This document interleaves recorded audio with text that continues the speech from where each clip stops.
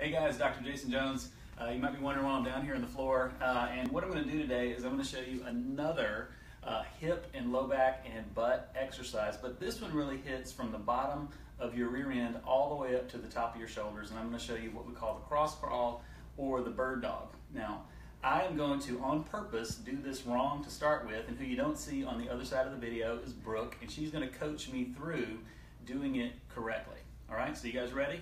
Here we go. And she's also going to do her best not to get my butt in the camera. All right, so here we go. So you're going to get on all fours, just like this, hands under your shoulders, and then knees underneath your hips. You're going to raise one hand out, just like that, and you're going to stick one leg up. All right. Just like that. So go ahead and lower your right hip, so it's nice and straight there. Beautiful. There we go. And relax. Yeah, if my arm comes up too much. Relax the shoulder there some. Perfect. And raise your head some. Tuck in the chin. Nice, long, straight spine. And then switch.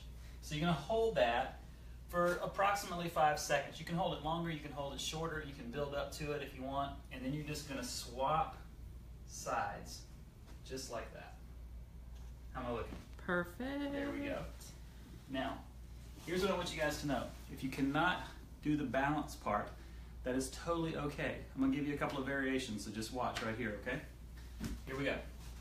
You can just do the arm if you want. Okay? You can just do the leg if you want, like that.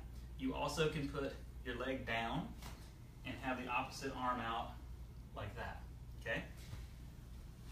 So, piece of cake.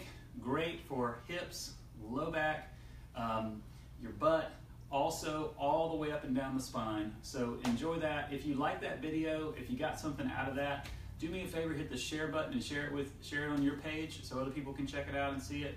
If you got something, if you're going to go out there and do it, or you're at least going to give it a shot, give me a thumbs up. Okay? So we'll see you guys next time. See you later. Thanks, Brooke.